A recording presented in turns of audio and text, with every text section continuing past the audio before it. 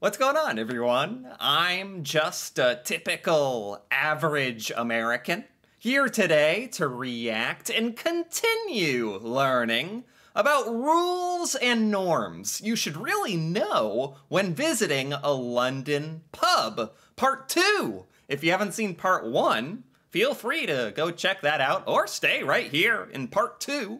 It's perfectly fine as well, but in Part 1 I started learning about tips and tricks and just how to act normal. And in a pub, in a true London pub, there's actually a surprising amount of differences because there are no pubs in the United States. The only thing I can even compare this to is an American bar, which is nothing like a British pub or a London pub. That's the biggest thing I've learned. So honestly, of all the sort of norms and rules for pubs that I learned in Part 1, no one thing is like that huge. I wouldn't get thrown out of the pub, probably. What do I know? For violating one of these sort of norms. But I truly believe an American like myself would actually have a fair shot at violating every single one of these rules, funny enough, which then you kind of would be in trouble, like barely functioning in the pub at that point. Like in Part 1, I learned about how you have to get up off your table, out of your seat, and go place your order at the bar. Whereas in America, you might actually expect a lot of the time a waiter or a staff member to come to your table and take your order. So that would be a bit confusing. We'd end up sitting there all day if we didn't know this. Don't skip the queue. That's a big one. Do it. If nothing else, do not cut the line. Don't skip ahead of the queue. I have that burned into my brain at this point, don't worry. And there was a bit about tipping, how different tipping is. In America, you have to tip or they're gonna give you a dirty look and put something weird in your drink the next time you come. They're gonna remember you. Whereas in Britain, in a London pub, it seems like almost something that's kind of uncommon. It's a bonus. If you think someone did a fantastic job, you can leave a tip, but it's not expected. Whereas in America, it is definitely expected. So, honest, a lot of pretty substantial differences in a way. So this has been real interesting, and I'm excited to actually, and a little scared, a little nervous to learn about what else you need to know when visiting a London pub. So let's find out. Make sure you say cheers to everybody that you're with before you start your drink. That is a... Wait, what? Make sure you say cheers before you drink. Is this mandatory? Can you, like, how required is this? Not that I have any reason I can think of not to engage in the cheering of the drink, but this is certainly, man, how common is this in the United States? Hit or miss, I guess. It's just sometimes people do it to be silly or fun, where this makes it seem like it's actually kind of a serious thing you want to do, a tradition you do in a British pub. Is that fair to say? Make sure you say cheers to everybody that you're with before you start your drink. Okay. That is a big cultural yes here in the UK. To make sure you raise your glass up, clink it with everybody else's, say cheers to everyone, and look them in the eye before you have your first sip. Oh gosh, lift it up, look in the eye. Cheers! I'm sure I just did it completely. There's the American version. Cheers! I learned how to do this in a YouTube video once. Cheers. And they'd be like, okay, why did we invite the American here? But this does seem more, I'm sure it's very lighthearted and a fun thing to do, but it seems like it'd be very noticeable if this did not happen. Whereas in America, it's like people will say cheers, people won't say cheers, it's whatever. It's if you think about it or not, basically. Because it acknowledges that you're all friends and you're all gathered to have a good time. I like it. I mean, that is fun. It's just in good fun, in good friendship. So honestly, I like it. Don't miss that one. Cheers. Wow, okay. See, that's good to know, honestly. I wouldn't want to, now I'm curious, would it be offensive to start drinking your beer before doing the cheers? Would that be like, how offensive would that actually be, I wonder? Just outside the Windsor Castle, and I'm gonna go inside and have a gin and tonic. Ah. Let's go. Man, every single pub she shows in this video is so cool looking. Again, I was saying this before, such a fun, sort of vintage, authentic atmosphere these pubs have. Maybe especially in London, I suppose, but totally different than what you see at American bars, I have to say. This is so much nicer, classier as well. Gin is a distilled alcoholic spirit that comes mostly from juniper berries. And gin is actually the most popular spirit here in the UK now. So you will always see loads of people at the bar ordering a gin. Oh, gin. Okay. Tonic, because it pairs really well with tonic. It usually comes like this when you order it, and then... I'm not sure I've ever had gin. I know gin and tonic, like that phrase. Gin is very, very popular in the UK, huh? I'm not sure I've ever had it. Pour it yourself. Huh. Never thought about it. Gin. Okay. When you hear the bell at the pub, it's never a good thing. Usually happens around 10:30, and the first bell means that it is last call. So if you... There's a bell! There's a bell? This is fun. Or maybe not, because it means it's closing time. There's actually a big physical bell. Is that common in most pubs in the UK? Is that a London thing? I mean, that's kind of awesome. And I like that there is an actual physical bell. That is certainly not a thing in the United States, but I wish it was. So each ringing of the bell kind of means something. The first ring means last call. Okay, this is actually really cool. If you want to get another drink, you better get up to the bar and get one quickly. The second bell means the bar is closing, can't order any more drinks, so all you can do is finish your drink and head out. Man, is that how rowdy the Brits get at the old pub? Is that like to pierce over the crowd through the noise? Like maybe you really need a big old bell to ring. No one is gonna miss that. You can't possibly confuse what that means. So it's actually good for communicating the bad news as well. Huh. I like it. What do you wear to a pub? Oh. The answer is whatever you want. Pubs are super casual, so there's no dress code. And you might notice some people who are quite dressed up, but it's only because they've come from work or maybe they're off to another special occasion, but otherwise it's casual. Okay, that's finally something that's similar to the United States and bar culture here. It's like some people, the reason they go out to the bar is to dress up and look nice and feel nice and have a good time. Some people go looking a little sloppy to relax. They dress a little cozy, and that's okay too.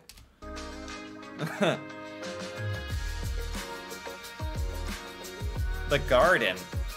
The garden. I've heard of beer gardens in other videos I've seen about pubs. There's a beer garden. I've always kind of wondered what that is. I think I'm seeing it right now. It's some area that literally has plants, and you can drink there. Makes sense. It's kind of nice. Most pubs are kid-friendly here in the UK. A lot of them will have... That is unbelievable. That is one of the biggest difference. That is the biggest difference on the list so far. This is number 9. I don't know how many there are, but that is right there. That alone speaks volumes for me. Pubs are kid-friendly. That says so much. You would never in your wildest imagination, your wildest dreams, ever take a child to an American bar. That'd be like against the law. People would call the police on you, and like some people, they'd be like, child abuse? You're bringing a child into the bar? Like, what's wrong with you? It's not okay. Whereas it's normal at pubs. Just kind of speaks to me about how pubs are more of like a friendly gathering place. The purpose of the pub is just different. It's more of a family-oriented space. You don't necessarily have to be drinking. although many people are, from what I can tell. It's just, yeah, that is a huge one for me. Kids menus, they'll have high chairs, coloring books, and they generally welcome families to come, Wow. especially during the day. So Wow. don't be surprised when you come into a pub and you see lots of kids around, and don't be afraid to bring the whole family. I would have been shocked. I would have been absolutely stunned to see children at the pub. I genuinely would have been like, what is going on? Like, can kids drink? But that's the thing. Drinking isn't necessarily the point. And, you know, she was kind of alluding to the fact that families and children probably are going to the pub earlier in the day, not really so much at nighttime. Maybe there's more of a drinking atmosphere at nighttime, perhaps. When you're here. Wow. Right behind me is the Ladbroke Arms, a pub in Notting Hill, and I'm gonna go have a Pimm's. Okay. Another nice looking pub. With a big old straw. Pimm's is the classic British drink to order at the pub in the summertime. Oh, it's a drink. I thought the name of the place was Pimm's. I was like, yeah, Pimm's. I could go to somewhere called Pimm's. It's the drink. The drink is Pimm's. Okay. It's made up of Pimm's, which is a gin-based liquor with Gin. lemonade and lots of chopped fruits and a bit of mint mixed in. It's very Okay. good.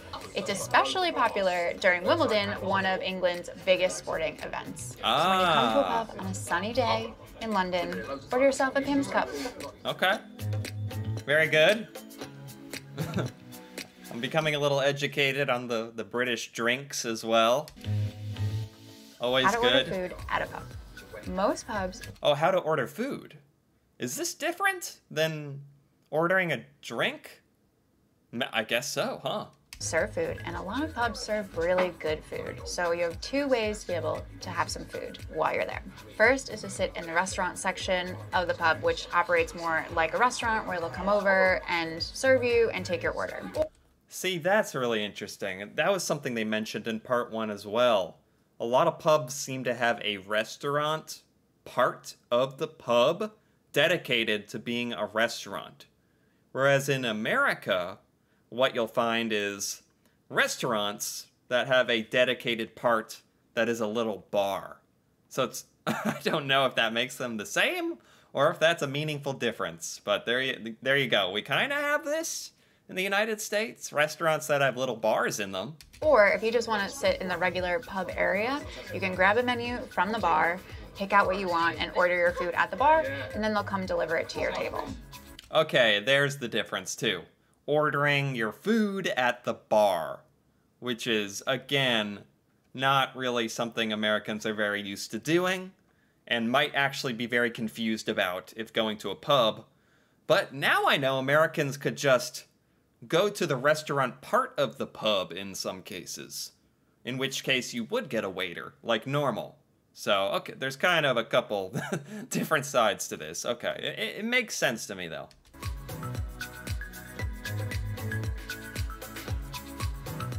Make sure you get a round. It is customary when you are at the pub with a few friends to make sure you buy a round, which basically The round, right. The round system. Right. I completely had forgotten about this. I've learned about the rounds. Everyone takes turns buying drinks for everyone else. I don't know the details, but I understand the principle, I guess. just means you buy all the drinks for everybody at one time. Yeah. It also means that if everyone's buying a round, only one person has to go up to the bar at a time in queue. Do not be the person Okay. that leaves the pub before you buy your round. It's very practical, sending one person up to the bar. Shorter lines, shorter queues. It's a big offense, she's saying, not to partake in the buying of the rounds. That makes sense. If everyone's doing it and you're the only one not, you're literally mooching off of them, which is no good.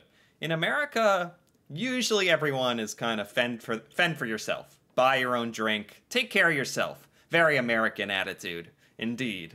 On occasion, people will buy a pitcher, a big old pitcher of beer that they'll bring back to the table and everyone can pour their beer out of the community pitcher, and then that's kind of sharing the bill a bit if everyone buys a pitcher every now and then, but certainly nothing that comes really close to matching how serious the round system seems to be. Like, that seems to be the hard, fast, steadfast rule, the law of going to the pub with your friends is you're gonna buy it in rounds.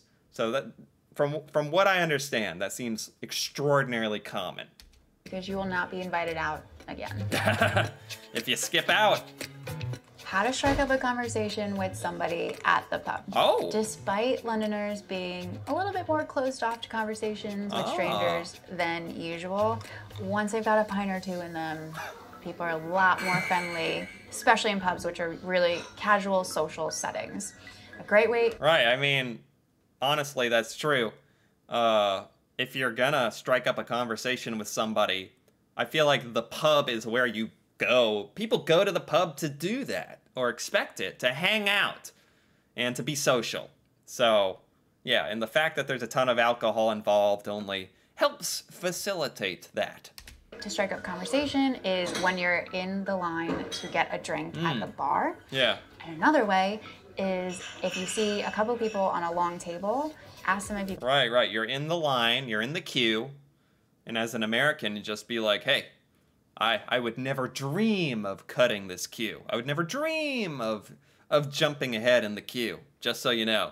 And they'd be like, okay, good, thanks, okay. And I'd be like, yep, I totally struck up a conversation. You can sit on the other end of it and you might start chatting too. Oh, what was the second tip? On a long table, bar. And another way is if you see a couple people on a long table, ask them if you can sit on the other end of it and you might start chatting too. Also, Londoners love to give recommendations for the area that they live in, so you can always ask someone for recommendations for restaurants, bars, other pubs, and that is a great way to start chatting. That was actually pretty good advice, I gotta say. For someone. Now, if it's your first time visiting a pub and visiting London, then make sure you get my free London 101 guide. It has everything you need to know. Oh, is that the end? She's just talking about her guide. All right, there you have it. That was very good. That was by Love and London, and I gotta give that a like, because I liked that. And that was actually very, very useful. I, again, really was not expecting there to be so many differences between American bars and London pubs, but there are, and some of them, you know, it doesn't really matter if you violate them. You're gonna stick out as a foreigner, as an American. You're gonna stick out, but you're gonna stick out anyway, sounding like how we sound. And some of these are a little more, like, important than others.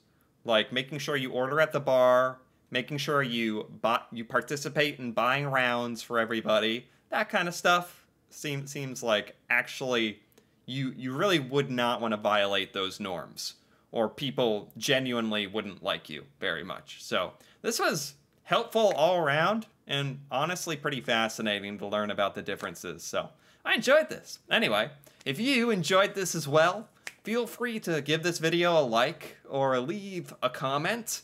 And if you're interested in more videos like this, me reacting to British culture and stuff about Britain I have never learned before or seen, feel free to subscribe for more. And until then, thanks for watching, and see you next time.